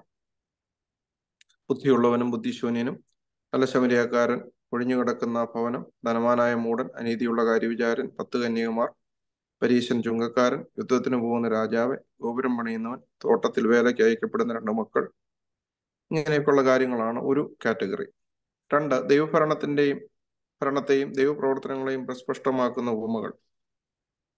വിതക്കാരൻ, രഹസ്യത്തിൽ വളരുന്ന വിത്ത്, കടുകുമണി, പുളിപ്പ്, മറഞ്ഞിരിക്കുന്ന നിധി, വിലയേറിയ മുത്ത്, വിത്തും കളയും, വിവിധ മത്സ്യങ്ങളകപ്പെട്ട വല, മുട്ടിപ്പായി അപേക്ഷിക്കുന്ന വിധവ, അർദ്ധരാത്രിയിൽ മുട്ടി വിളിക്കുന്ന സ്നേഹിതൻ, കാണാതെ പോയ ആട്, നഷ്ടപ്പെട്ട ദ്രഹ്മ. ഈ മേൽ കാണിച്ച ഉപമകളിൽ പ്രധാനമായി ദൈവരാജ്യവും ദൈവത്തിന്റെ പ്രവർത്തനവുമാണ് ആവിഷ്കരിച്ചിട്ടുള്ളത്. 3, മനുഷ്യ സ്വഭാവവും ദൈവപ്രവർത്തനവും രണ്ടും ഒരുമിച്ച് ബന്ധപ്പെടുത്തിയിട്ടുള്ള ഉപമകൾ. മനുഷ്യ സ്വഭാവത്തെ ദൈവത്തിന്റെ സ്വഭാവമായി താരതമ്യപ്പെടുത്തിക്കൊണ്ടാണ് ചില സത്യങ്ങൾ വെളിപ്പെടുത്തിയത്. ധൂർത്തപുത്രന്റെ ഉപമയിൽ പിതാവിന്റെ കരുണാമസൃണമായ സ്നേഹവും മൂത്ത മകന്റെ നിർദ്ദയവും നിഷ്ഠൂരവുമായ പെരുമാറ്റവും കാണാം. ഈ ഉപമകളുടെ ഉദ്ദേശം അനുതാപവും മാനസാന്തരവും ഉളവാക്കുകയാണ്.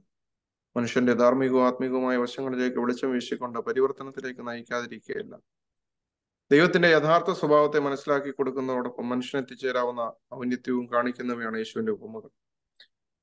ഇനി ഉപമകളുടെ വ്യാഖ്യാനമാണ്. ഉപമകളുടെ സന്ദർഭം, പശ്ചാത്തലം സുവിശേഷങ്ങളിൽ നിന്ന് സുഗ്രാഹ്യമല്ലാത്തതിനാൽ ഉപമാ വ്യാഖ്യാനത്തിൽ പ്രയാസങ്ങൾ നേരിടുന്നു.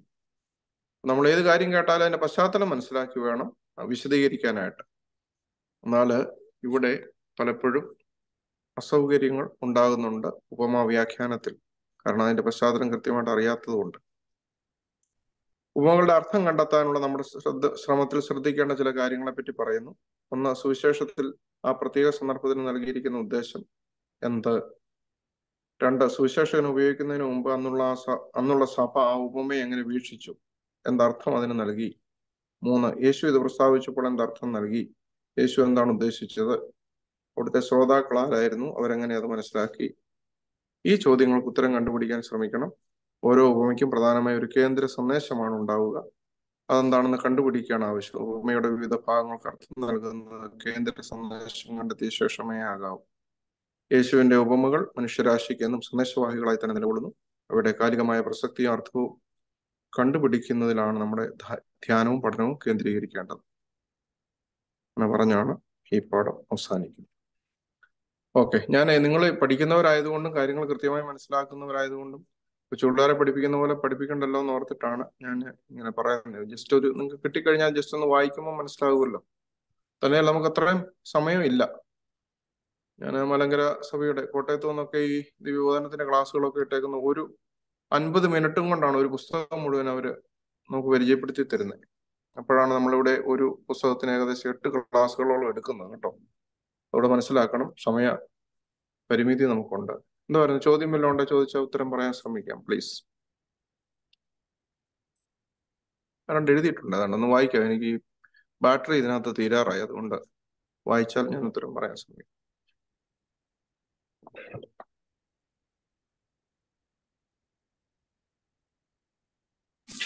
Vijan, you should unmute.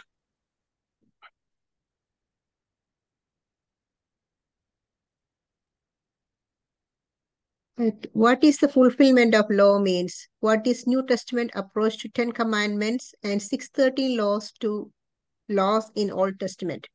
Also, cultural and moral laws of the first century which influenced New Testament writers. At what time? Example, slavery, polygamy, women's right, etc. അത് ഞാനത് സൂചിപ്പിച്ചല്ലോ. ഇപ്പം യേശുക്രിസ്തു ആ ആദ്യത്തെ 2 ചോദ്യത്തിന് ഉത്തരം ഒറ്റ വാക്കി പറയാവുന്നേ ഉള്ളൂ. കാരണം യേശുക്രിസ്തു പറഞ്ഞു 10 കൽപ്പനക്കകത്തെ കാര്യം എന്നാ പറഞ്ഞു? കുരിശ്. നിന്റെ ദൈവമായ കർത്താവിനെ പൂർണ്ണ മനസ്സോടും പൂർണ്ണ ശക്തിയോടും പൂർണ്ണ ആത്മാവോടും കൂടെ സ്നേഹിക്കണം, സഹോദരനെ തന്നെ പോലെ തന്നെ സ്നേഹിക്കണം. കൈ ഇങ്ങനെ വിരിച്ചു പിടിക്കുക. ഒന്ന് വെർട്ടിക്കൽ ആയിട്ടുള്ള ബന്ധം, ദൈവവുമായിട്ടുള്ള ബന്ധം, ദൈവത്തെ സ്നേഹിക്കുക. 2, സഹോദരനെ സ്നേഹിക്കുക. അതാണ് കുരിശ്. യേശുക്രിസ്തുവിന്റെ പ്രവർത്തനങ്ങളുടെ ആകത്തുക. ഗോൽഗോഥായിനെയും നമ്മൾ പാതി നോയമ്പിൽ ഉയർത്താൻ പോവല്ലേ, അന്നേരം ഈ 2 കൽപ്പനകൾ, 10 കൽപ്പനകൾ മുഴുവൻ യേശുക്രിസ്തു 2 കൽപ്പനയും നൽകി. അതുകൊണ്ടാണ് അതിലാണ് നൽകിയിരിക്കുന്നത് എന്നുള്ളത് വളരെ കൃത്യമായിട്ട് അത് മനസ്സിലാക്കണം.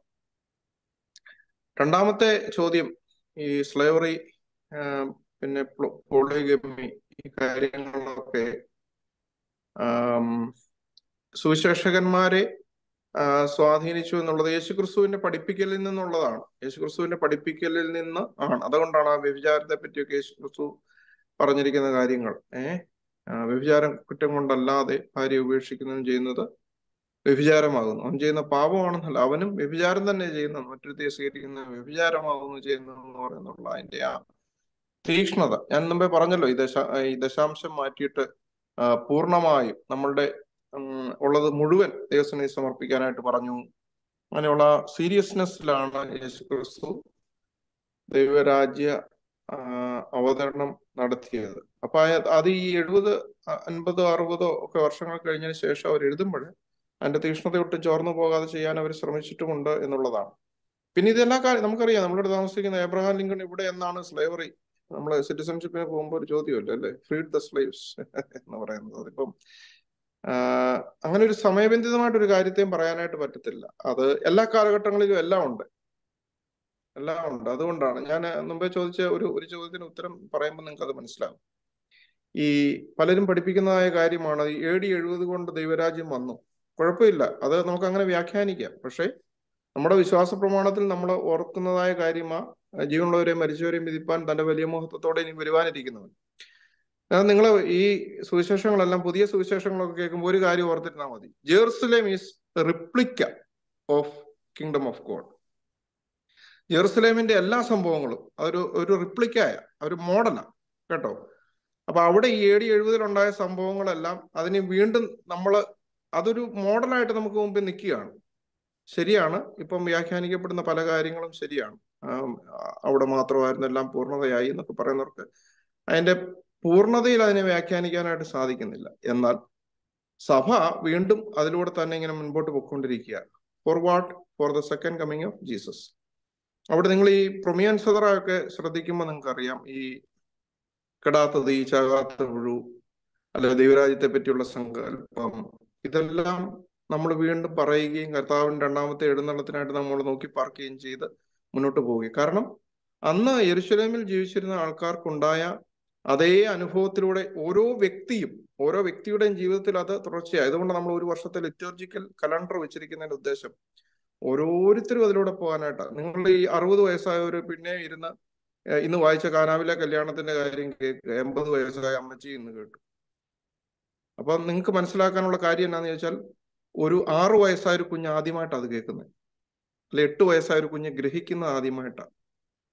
ആ കുഞ്ഞിനെയും രക്ഷയ്ക്ക് ഉപയുക്തമാക്കുവാൻ പറ്റുന്ന കാര്യങ്ങൾ പിതാക്കന്മാരെടുത്തിട്ടാണ് ഒരു ലിറ്റർജിക്കൽ ഇയർ ആയിട്ട് നമുക്ക്, കലണ്ടറായിട്ട് നമുക്ക് നൽകിയിരിക്കുന്നത്. മനസ്സിലായോ?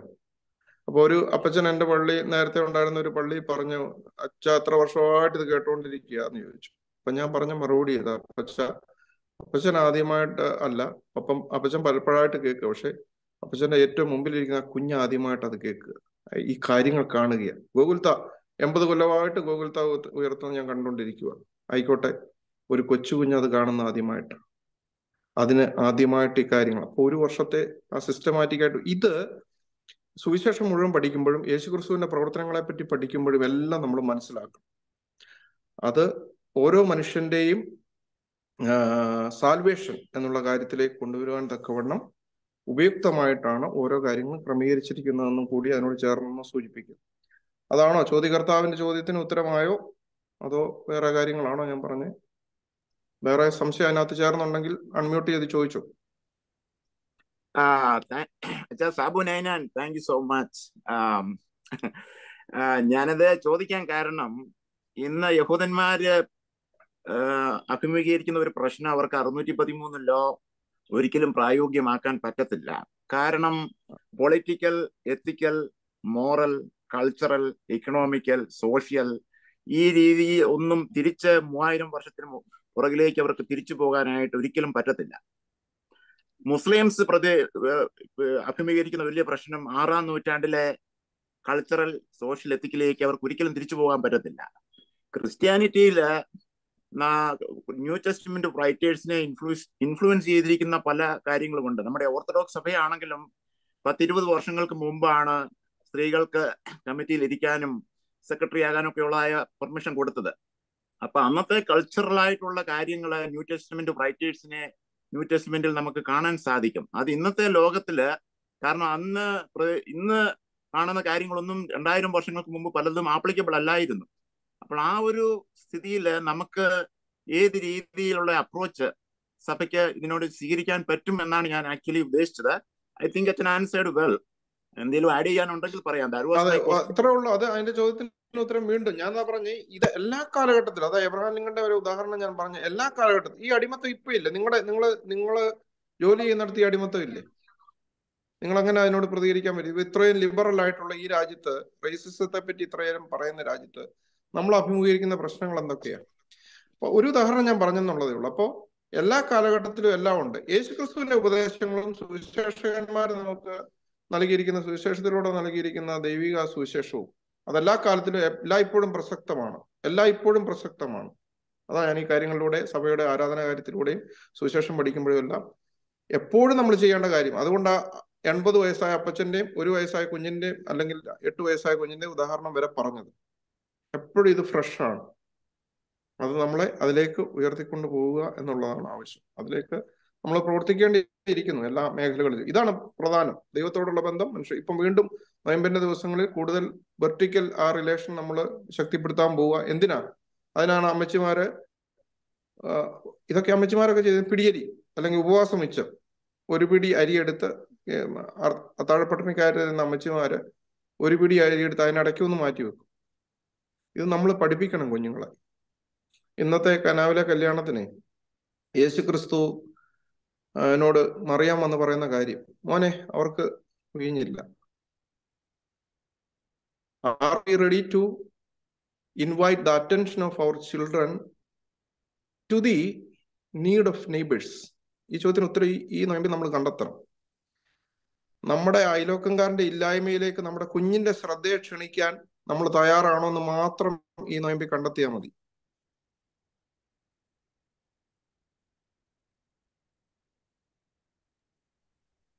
അതെല്ലാ കാലഘട്ടത്തിലും ഉണ്ട്. അതെല്ലാ കാലഘട്ടത്തിലും നമ്മൾ ചെയ്യേണ്ടതായ കാര്യങ്ങളാണ് ഇതെല്ലാം. താങ്ക് യു അച്ഛൻ, താങ്ക് യു. ഒരു സംശയം ചോദിച്ചോട്ടെ? എന്റെ പേര് ഉമ്മൻ എന്നാണ്. എന്റെ പേര് ഉമ്മൻ എന്നാണ്. ഞാൻ ചോദിച്ചോ, സംശയ നിവാരണത്തിന് സമയം കേൾക്കുന്നുണ്ട്, ഉറക്കെ ചോദിച്ചോ. ശനി ഞായർ ദിവസങ്ങളിൽ ഉപവസിക്കരുതെന്നാണ് സഭയുടെ നിയമം എന്ന് പറയുന്നു. അങ്ങനെ ഉണ്ടോ?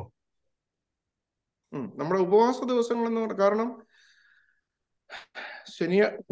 ഞായറാഴ്ച എന്ന് പറയുന്നത് പുനരുത്ഥാനത്തിന്റെ ദിവസമാണ്. നമ്മളതുകൊണ്ടാണ് ശനി ഞായർ ദിവസങ്ങൾ ഉപവസിക്കരുത് എന്നുള്ളത് തന്നെയാണ്. അത് നമുക്ക് ഉപവാസത്തിന്റെ ദിവസങ്ങൾ എന്ന് പറയുന്നത് പ്രധാനമായിട്ടും നോയമ്പിന്റെ ദിവസങ്ങളിൽ തിങ്കളാഴ്ച മുതൽ വെള്ളിയാഴ്ച വരെ മതി. ശനി ഞായർ ദിവസങ്ങള് അത് ഉപവാസത്തിന്റെ ദിവസങ്ങളല്ല. ഉപവസിക്കരുതെന്ന് പറഞ്ഞാൽ പിന്നെ ഇറച്ചി മീനും കഴിക്കണമെന്നല്ല അർത്ഥം.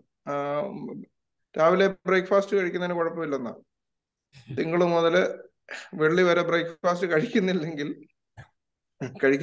ഇതൊക്കെ ഇൻവേർട്ടർക്കുമായി പറയണമല്ല. ശരിയാ. ഞാൻ അതിന് മറ്റൊരു വശം കൂടെ പറയുന്നത് തീർച്ചയായിട്ടും. അതുകൊണ്ട് 40 ദിവസം ഉള്ളല്ലോ അല്ലെ? 8-5-40 5 ദിവസം വീതമുള്ള ഉപവാസം എടുത്തു നോക്കിയാലും 40 നാൾ ഉപവസിക്കുക എന്നാ പറയുന്നത്. പക്ഷെ അതില് പിന്നെ ശനി ഞായർ നിർബന്ധമായിട്ടും കുർബാന ചൊല്ലണമെന്ന് പറയും. ശനിയാഴ്ചകളിൽ നിങ്ങളുടെ പള്ളിയിൽ പോയി വെള്ളം വെക്കൊന്നും ചെയ്യരുത് കേട്ടോ. ഞാൻ ഇവിടെ ശനിയാഴ്ച ഒന്നും ചൊല്ലാറില്ല. സാഹചര്യം നമുക്കത് അനുകൂലമല്ല. നാട്ടിലാണെങ്കിൽ മിക്കവാറും എല്ലാ ശനി ഞായറും കുർബാനയുണ്ട്. അതാണ് അതിന്റെ കാര്യം. അതായിരുന്നോ ചോദ്യം? അതായിരുന്നു. ഞങ്ങളുടെ നെരണംപള്ളിയിൽ എഴുതിയേക്കുന്ന ഒരു നമസ്കാര ക്രമമുണ്ട്, അതിനകത്ത് വളരെ ക്ലിയർ ആയിട്ട് എഴുതിയിട്ടുണ്ട്. അതുകൊണ്ട് ഞാൻ ചോദിച്ചത്. നിങ്ങൾ നോക്കിയാൽ മതിയേ. ഇപ്പൊ ഈ അപ്രയം മൽപ്പാന്റെ ഓർമ്മയാണ്. ഇപ്പൊ ആദ്യത്തെ ശനിയാഴ്ച എല്ലാ ദിവസവും, ലാസറിന്റെ ശനിയാഴ്ച വരെ എല്ലാ ശനിയാഴ്ചയും കുർബാന ചൊല്ലാനായിട്ടുള്ള ക്രമീകരണം ചെയ്തു വെച്ചിട്ടുണ്ട് ഓരോ ശനിയാഴ്ചകളിലും. അപ്പൊ അന്ന് പെരുന്നാളായിട്ട് ആചരിക്കാവുന്നുള്ളത്. എന്തോ? Thank you very much. No problem.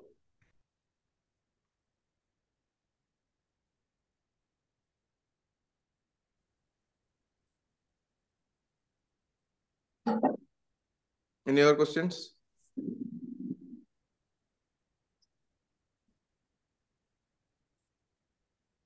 ആർക്കെങ്കിലും എന്തെങ്കിലും ക്വസ്റ്റ്യൻ ഉണ്ടെങ്കിൽ അൺമ്യൂട്ട് ചെയ്തിട്ട് സംസാരിച്ചാട്ടെ.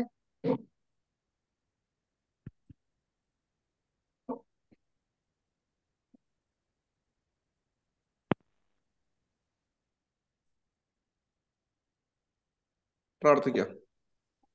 Sure. ശുദ്ധമുള്ള ഭാവ ശുദ്ധമുള്ള തിരുനാമത്താൽ ഞങ്ങൾ നീ കാത്തുകൊള്ളണമേ. രക്ഷിതാവായ പുത്ര നമ്മൾ സ്ലീബായ ഞങ്ങൾ മറച്ചുകൊള്ളണമേ. ശുദ്ധമുള്ള റൂഹ ശുദ്ധമുള്ള കൂടി ഇരിപ്പിനെ ഫലങ്ങൾ ചമച്ചുകൊള്ളണമേ. ദൈവമായ കർത്താവ് നേരൊക്കെയും കാലൊക്കെ എല്ലാ സമയത്തും വന്നേക്കും. നിന്റെ ദൈവത്തിന്റെ ഞങ്ങളെ മറച്ചുകൊള്ളണമേ. ആമേൻ. തീർത്തുള്ള പരിശുദ്ധാത്മാവന്തയും സർവസം കൂട്ടായ്മ ഞങ്ങളെല്ലാവരുടെ മേലും ഞങ്ങളുടെ ഈ പഠന കൂട്ടായ്മയോടും ദിവ്യവാനത്തിന്റെ എല്ലാ പ്രവർത്തനങ്ങളോടും ബലഹീനങ്ങളായിരിക്കുന്ന ഉപവാസങ്ങളോടും ഇപ്പോഴും സദാ വർദ്ധിച്ചിരിക്കുമാറാകണമേ. ആമേൻ. Thank you everyone. Have a blessed